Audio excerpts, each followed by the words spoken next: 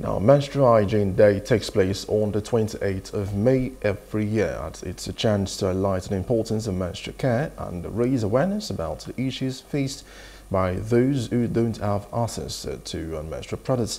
Now, access to menstrual products save hygienic spaces in which to use them, and also the right to manage menstruation without shame or stigma is essential for anyone who menstruates.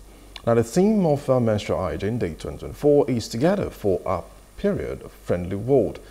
Joining us live is RABI MUSA, founder, CEO of MCRISSAR Foundation. Thank you for joining us. Good evening. Thank you for having me. Good evening, Ma. Now, we'll go straight to the point without wasting time. Menstrual hygiene is a critical issue that often goes undisclosed. And also, can you tell us a bit about the current state of menstrual hygiene access and also education in Nigeria? Well, the current state of menstrual hygiene access and education in Nigeria is very challenging. You know, we have many women and girls that lack access to affordable menstrual products.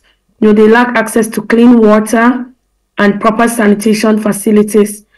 And additionally, education on menstrual hygiene issue is limited, which is contributing to widespread misinformation in local communities across Africa. And there's a stigma in many, communities across Nigeria and in Africa. And menstrual hygiene issue is not just limited to Nigeria, but it's a global issue that is happening even in the United States of America. And a lot of people are not talking about it. Yeah. So these are some of the challenges. Now coming to challenges now, we're looking at, because you said some of the challenges are not really assessing it now, because, what is now the biggest one of it all, looking at women and what women and girls actually face when it comes to that menstrual hygiene. Now, looking at affordability, you said now no product, affordability of the product, access to clean water and the likes. And how do you now tackle this? How are women and girls able to know? How are they supposed to tackle, now they put that way, tackle these challenges? I would say the three biggest challenges would be affordability of products, accessibility, and the lack of clean water and clean restrooms.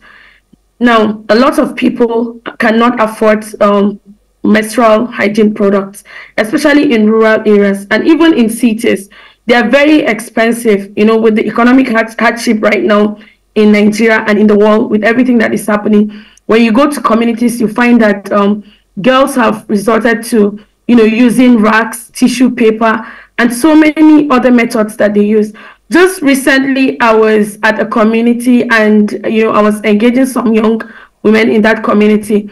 And one of the girls said that a particular man who is always, assisting her to buy menstrual products when she's on her period, even put her on a family way. So these are very serious issues that I think the government needs to step up their game, when it comes to making this product very accessible.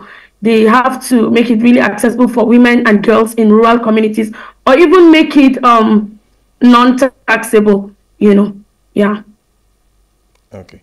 Now, let's go towards the education part. We have the accessible part, the well-being, education. Now, how does this now affect women and girls in terms of education? Well, in terms of education, it affects women a lot, because you find out that if a woman is, or if a girl is on her period, especially for those who cannot afford it in rural areas, they won't even be able to go to school because they use rags, So how can you now explain that, like, going to school is an issue, and so they miss out on potential opportunities, they can't thrive enough. And this is a subject that needs to be discussed. There's a lot of, we need to create more awareness on the issue of menstrual poverty. We need to see how we can make this products very accessible so that girls can access this products, and then that way they're able to go to school without having any issues. Just recently, we started running a sanitary pad bank in some schools in Jama'ah local government of Kaduna State, where we give these products free of charge to all the girls that are in the school. So anytime a girl is in school and she sees her period, she doesn't have to, take an excuse or even leave the school. She can easily go to her principal and get this product free of charge. So these are some of the things we're doing, to alleviate this issue of menstrual poverty. So we need to make the government need to make the products very accessible so that these girls can have access to this product, and that way it won't hinder them from going to school and a lot of things they're doing. Okay, I believe now you just mentioned some of the solutions and innovations that you need or you're using to combat this challenge. Now looking at the stigma now associated with surrounding menstruation, and how do we break this stigma? And create a more open conversation about this natural bodily function. Because some, we say, they are a bit embarrassed about it. Or they don't want to hear about it, they don't want to know what it is. But no, how do we break the stigma?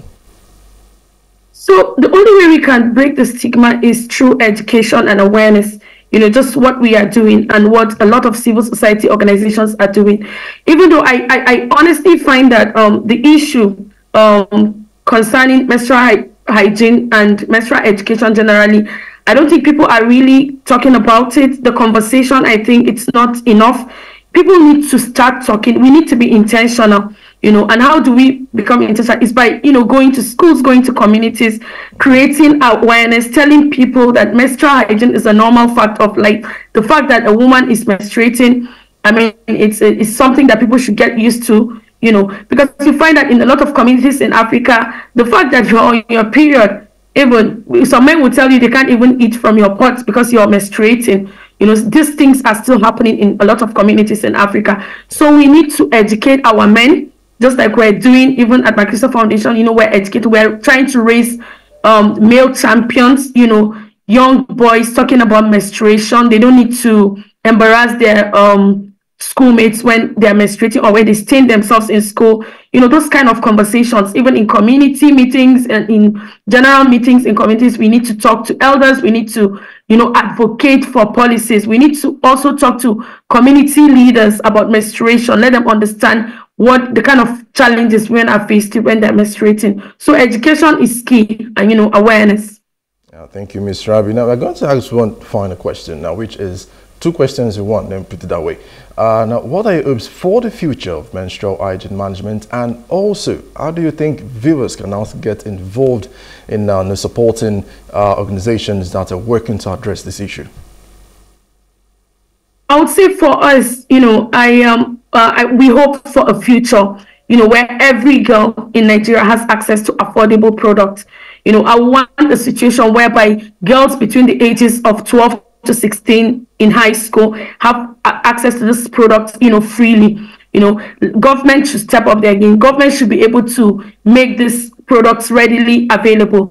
I mean, condoms are free. A lot of times you go to places, you see condoms everywhere. They're placed in hotels, they're placed in public places. So why not sanitary pads, which to me is even more important. So I am hoping to see a future where girls have access to sanitary products, and the only way girls can have access to sanitary products is when we make intentional policies to make these products very, very accessible.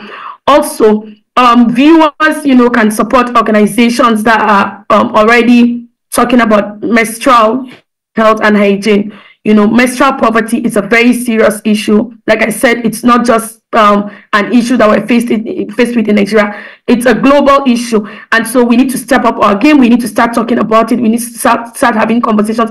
And then stakeholders need to, donate these products free of charge to people that really need it, to organizations that are, talking about menstrual hygiene. They can also support, by advocating for policies, that support menstrual health and hygiene. We can also, donate sanitary pads and, some kind of supplies for women and girls in rural areas. Very much. I believe I kind of learned a lot, actually. I believe maybe the nearest future, when I end up having a daughter, I can sit her down and start teaching her one or two things about menstruation, so that she doesn't, go around, feeling scared, or like, oh, I just found something, I don't know what it is. Thank you very much, Ms. Rabi. We just had No, very nice and intriguing conversation and interview with Ms. RABI, and say a very big thank you, Ms. RABI MUSA, who is the CEO and founder of MCRISSAR Foundation, who is speaking to us on the Menstrual Day, World Menstrual Day. Thank you very much, madam. Thank you so much.